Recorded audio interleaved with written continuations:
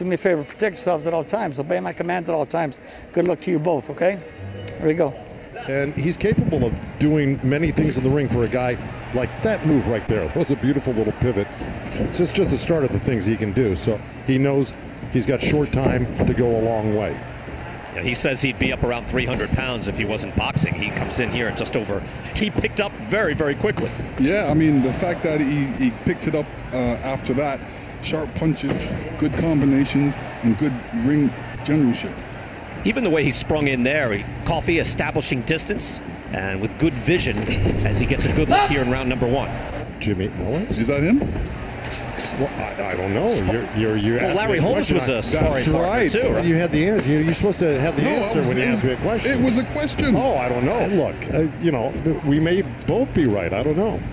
But you're right. Larry Holmes was Ollie's sparring partner. Chief sparring partner. And you know, I think Coffie's taking his time a little bit to figure out the southpaw and Joey Abell right now.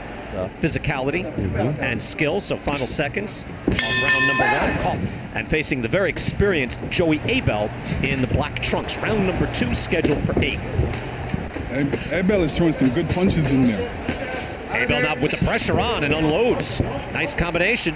Coffie up against the ropes. Abell in trouble, to tell you the truth. And this is kind of what Coffie wants, is a guy that's not backing up. Oh, shoot, that hurt him. Down! Good body shot by Coffie, and down goes Abell. 3, 4, 5, 6, 7, 8, 9. He's not going to get up. No. 10.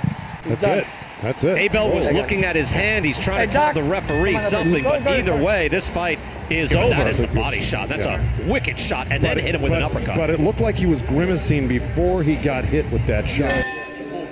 Well, fans, we have the time of 49 seconds in round number 2. Our referee in charge, Rudy Barragan, stops the contest as the fighter suffers an injury to his right arm. He is the winner by way of technical knockout and still undefeated, Michael P.A.N.